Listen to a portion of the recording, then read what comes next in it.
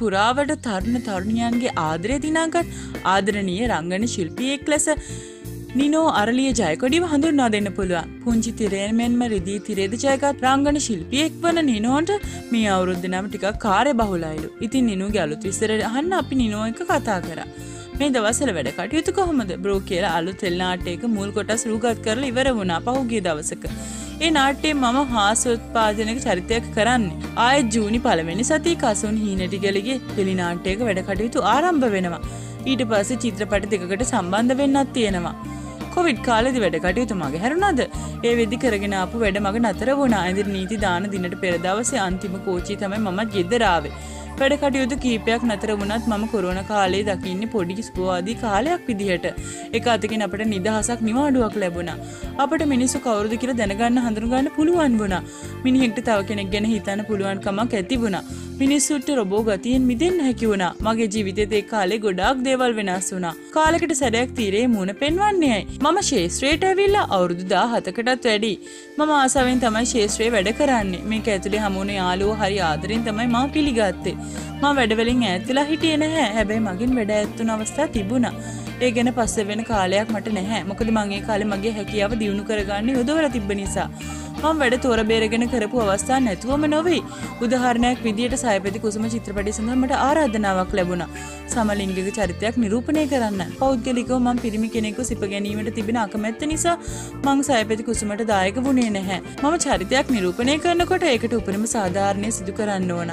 එතකොට මට බාගට රඟපාන්න බැහැනේ. මං ඊටා බොහොම සුහදව ඔවුන් සමග ඒ පිළිබඳව සාකච්ඡා කරලා චරිතය ප්‍රතික්ෂේප කරා. ඔබ ශේෂ්ත්‍රයට පිවිසෙන්නේ කොහොමද? ඇත්තටම මම කලාවට පොඩි කාලේ ඉඳලා ලොකු ආසාවක් තිබුණා. මගේ ආන්ටි කෙනෙක් ඉන්නවා ශීලා කියලා. එයා හරහා මට ගීතා කාන්ත ජයකොඩි මහත්මියව හඳුනා ගන්න ලැබෙනවා. ඇය මාව එකගෙන දිනක ඔවුන් රූපගත කරන නාට්‍ය ලොකේෂන් එකකට රැගෙන ගියා. මට දුන්නේ තප්පර දෙකක පුංචි චරිතයක්. ඊට පස්සේ මට තුසිද සිල්වා මහතාගේ මදුවනම් මෑ කියන ටෙලි නාට්‍යයේ පාසල් සිසුවෙකුගේ චරිතයක් ලැබෙනවා.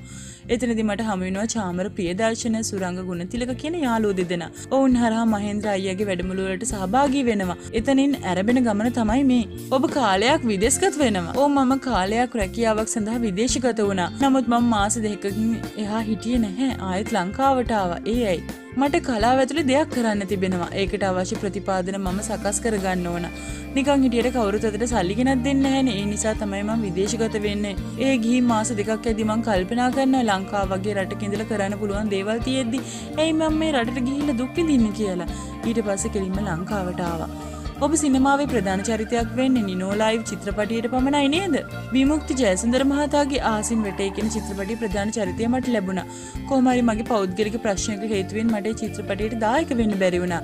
ඒ වගේ පුංචි නොදැනුවත්කම් නිසා මට නැති වුණ අවස්ථා තියෙනවා. නිනෝ ලයිව් තමයි මම ප්‍රධාන චරිතයක් කරේ පළමු වරට.